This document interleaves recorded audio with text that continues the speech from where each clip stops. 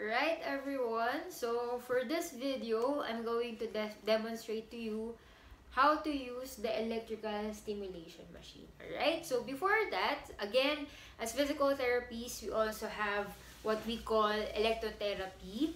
So for this machine, it can actually provide different modes of treatment specific to the need of the patient. So when we say electrotherapy, so again, we use the current or electrical current to address or to help the patient during the rehabilitation process. So we have one mode called electrical stimulation.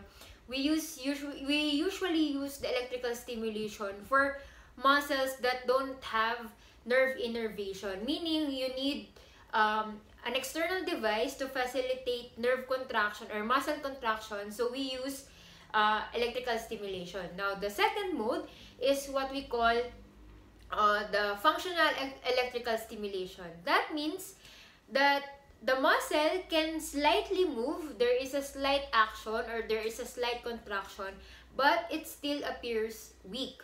Now, you want to use the functional electrical stimulation to help facilitate movement to a further or to a higher degree or to a bigger range of motion. Okay, so lastly is we have the transcutaneous electrical nerve stimulation or TENS. So that TENS is usually used for pain management. Okay, so what it does is it actually blocks the pathway of pain that we experience inside our body and replace it with the electrical current that is coming from the device, so that a person would not feel the pain inside, but rather would feel the pain that is coming from the electrical stimulation. Alright, so for now, I would try to demonstrate what is electrical stimulation so that you will know how do we use it. Now, just a warning that please do not copy or do not perform this at home if you're not familiar on how to use the device. And I will just demonstrate it, slightly exaggerate it for you to see the muscle contraction that I have. But then again, the modes or the process or the intensity that we provide the patient depends on their manifestations or their symptoms. Alright?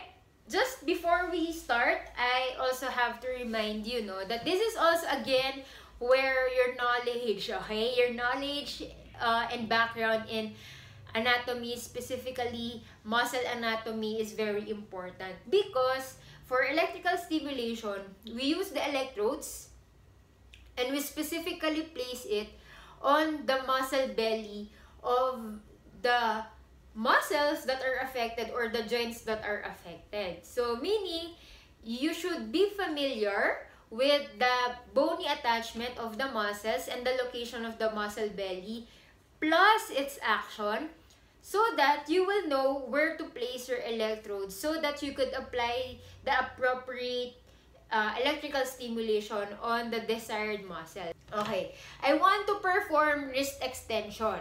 However, my wrist extensors are weak. Now, knowing anatomy, okay, I know that the attachment of the wrist extensors extends from the lateral epicondyle down to to my fingers.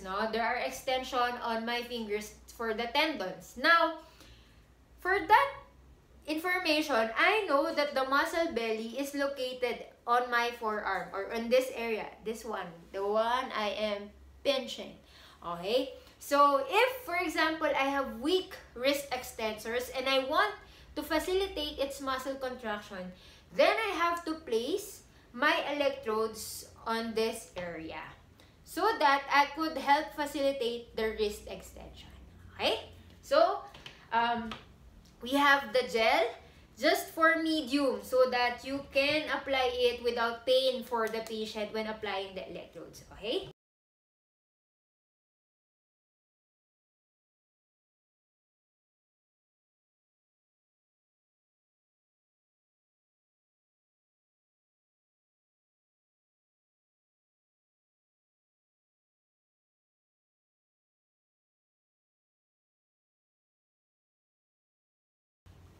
Alright, now that I have attached my my electrodes, I want to show you what is inside the electrical stimulator machine, right? So on the top corner, we have their channel 1 and channel 2. So I have 2 channels here, so I can apply up to 4 electrodes. And the 0 there meaning the intensity.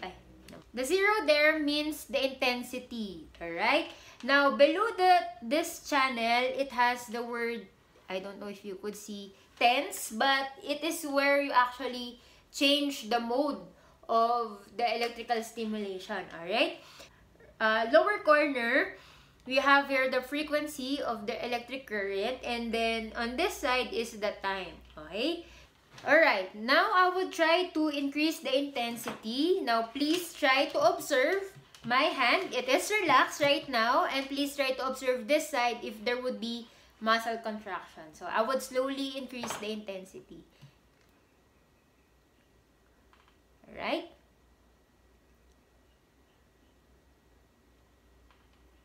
Eight, 9, 10, 11, 12, 13. Alright, can you see my index finger? I'm not moving it. It automatically moves my finger. Alright, so my other fingers are already moving. That's 14. And then 15 as intensity. So I just placed it at this point. I exaggerated it for you to observe my muscle contraction. So I will add a little more for you to observe it. So as you can see on this side, I have hit or targeted the muscles that facilitate the wrist extension, and it is contracting here. Alright? Okay? So because I was able to target the exact muscles, it facilitated wrist extension that I mentioned were extended all throughout the fingers. Alright? Now, if I try to decrease the intensity, then there. Okay? It will slow down the contraction. So, as you can see, this is how we use it for our management. Alright? And it facilitates muscle contraction specifically for those person who have neurological condition that have weakness in their muscles or extremities. Alright? So, that's it for the electrical stimulation and electrotherapy.